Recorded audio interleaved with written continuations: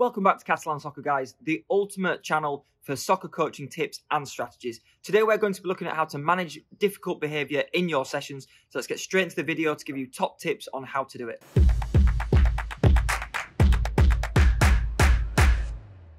Now, coaching kids is not just about developing skills, but it's about developing their character, their confidence and their sportsmanship, as well as trying to develop what they do with their feet.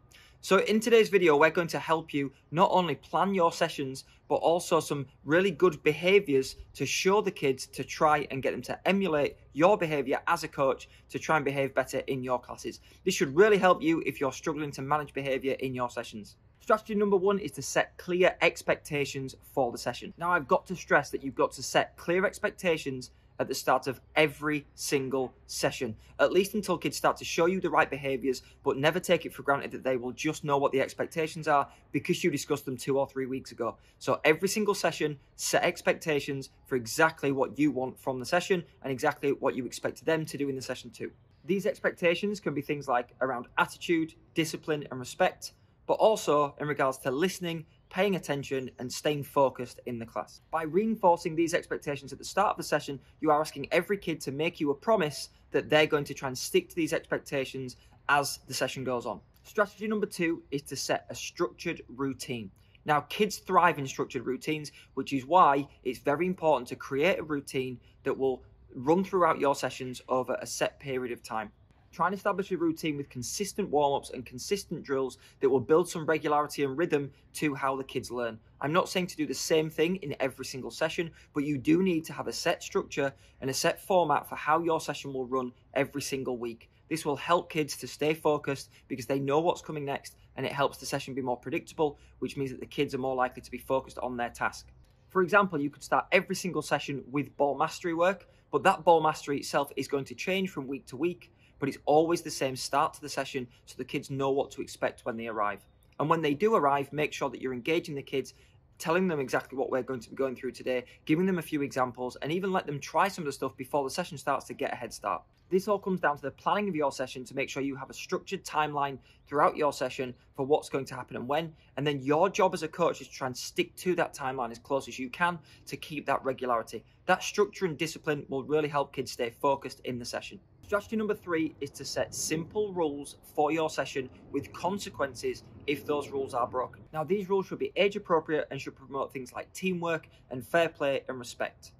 You also then need to outline what the consequences are for breaking those rules with things such as a loss of privileges, a conversation with a parent, or maybe even having to sit kids out of a session, which I personally don't like doing, but sometimes it can be the final straw if you're losing the attention of the group because of certain lack of discipline or behaviour from players. Now, when you mention these consequences to the players, again, you are getting the whole group to make a deal with you that they are going to meet the rules and expectations, and that these are the consequences that we all agree to if things aren't met. Now, when you do that, it makes it very simple when you need to then instill a consequence in the session, because you're saying to the whole group, guys, didn't we discuss that this would be the consequence if that happened? And when they all agree, then there's no arguing, there's no fight back. The kid understands that they're going to have to suffer the consequence because they know that they broke the rule that everybody agreed to. Tip number four, this strategy is all about positive reinforcement. Finding good role models in your session that are doing the right things and rewarding them, complimenting them, and making sure you draw attention to the kids that are doing things the correct way, the way you want them to be done. So praise children when they demonstrate positive effort and attitude or any kind of sportsmanship.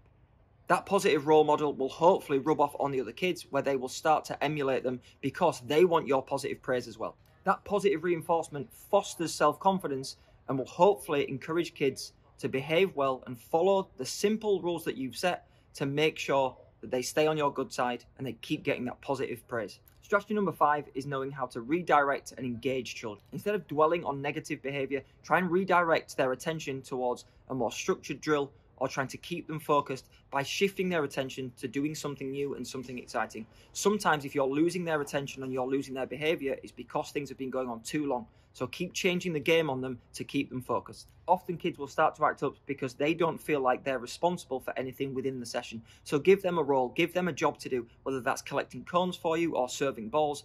But by giving them an actual job and responsibility, you are more likely to keep them behaving. Strategy number 6 is to keep clear lines of communication with your players. So listen to their problems, listen to their frustrations, and anything that they feed back to you in the session, don't be too proud. If they're begging for match time, give them more match time. Now, obviously that match time is going to be structured and it's going to be on your terms, not theirs. But if kids are constantly asking for something or acting up when you're doing a particular drill or activity, then maybe that's not the drill for them. Maybe you need to change the game and listen to that feedback.